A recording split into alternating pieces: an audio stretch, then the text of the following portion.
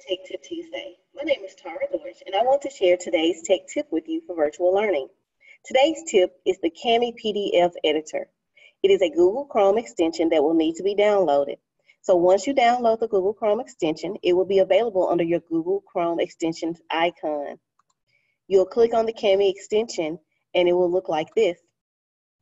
Students are able to download the document from their LMS that the teacher has uploaded and open from computer or from Google Drive.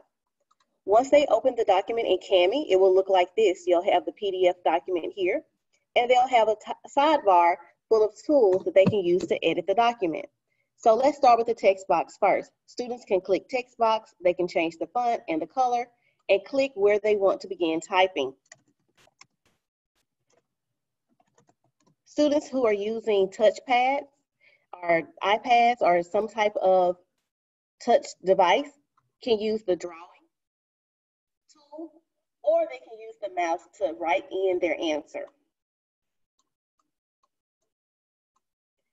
Kami is a great tool for teachers and for students to edit PDF documents. Once the document is edited, it can be saved and uploaded back into the LMS for quick review and for grading. The Bailey Education Group is excited about the work that you're doing, and we are here to help. Thank you for joining our tech tip for today, and have a great week.